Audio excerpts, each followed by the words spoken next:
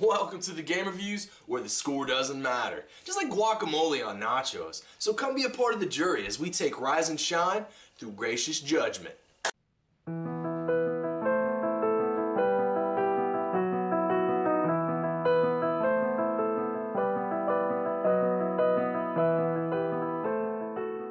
Rise and Shine is a side-scrolling puzzle shooter designed by Adult Swim Games that can be picked up for $15 for either Xbox or PC, your personal preference, and it's going to give you roughly 2 to 5 hours worth of gameplay. Now 5 hours may be pushing it, but some of these bosses can be a little difficult, especially with the controller.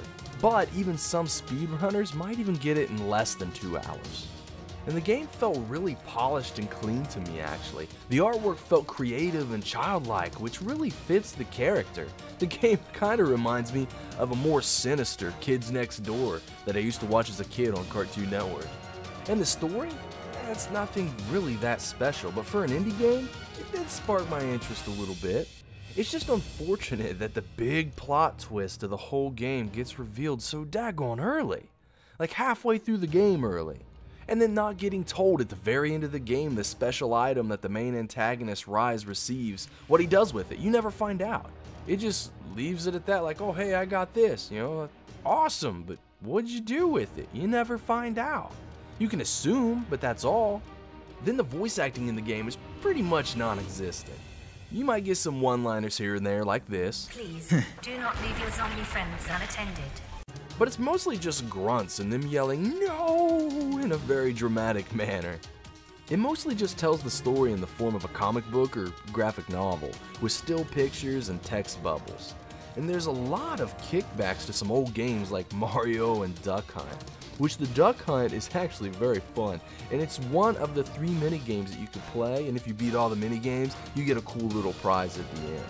But what would a side-scrolling puzzle shooter be without puzzles? It's just unfortunate that the puzzles in this game aren't really that difficult. Once you know the mechanic of the level, because each level you go through gives you a new mechanic to play with, and then the last level has you use all of them at once. The true difficulty of this game actually comes from using a controller. If you're using a keyboard and mouse, you're going to be fine. This game will be absolute gravy to you. You see, with the controller, you move with the left stick, pull the gun out with the left trigger, and then aim with the right stick. But what makes it so frustrating aiming with the controller and that right stick is the laser doesn't come nearly as far as it should on the map, so you're not even really sure if you're aiming in the right direction or at the right angle. Now, in all the gameplay clips that I've shown in this review, I did put all of the possible gun variations into the footage. With the regular bullets, the electric bullets, the remote control, where you get to control wherever it goes as long as there's a signal available, the explosive bombs, and then the regular bullets. Now, one of the last things I really want to talk about is the enemy variation in this game.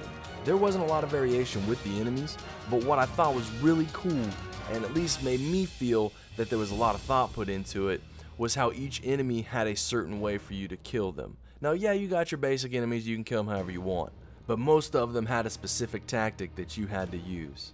And that's this game in a nutshell. There's not a lot to it, and I'll give it a 478,000 just because I can. Scores are absolutely pointless. What really matters is you as a consumer, and if you feel like you're getting your money's worth or not. Everybody's going to have a different opinion, and if you do have any questions still about the game, feel free to post them down in the comments below. More than happy to answer them for you. And until next time, you take care, have a good week, and always remember, game with grace.